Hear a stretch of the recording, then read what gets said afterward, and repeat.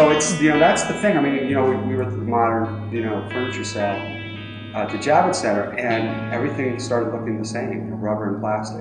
And, you know, we were, you know, let's step back, another story. We were in France this summer, and we were buying all this modern stuff, but this art dealer called me up and says to me, oh, you got to see this genius art dealer, or this artist. She makes this beautiful, you know, chandelier out of paper mache. I'm like, oh, that's kind of cool. And she's like, $45,000. And I'm like, you know, paper mache. I'm like, you got to be kidding me.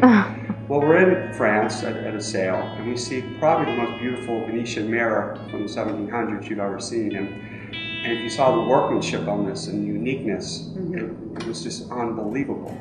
And so I think as much as I love the modern stuff, you're going to see things go back to a lot of the quality, craftsmanship, the workmanship. And you're actually seeing it much, I think you're going to see a lot in the furniture design is where the market's going to boom more and go down from the contemporary art world.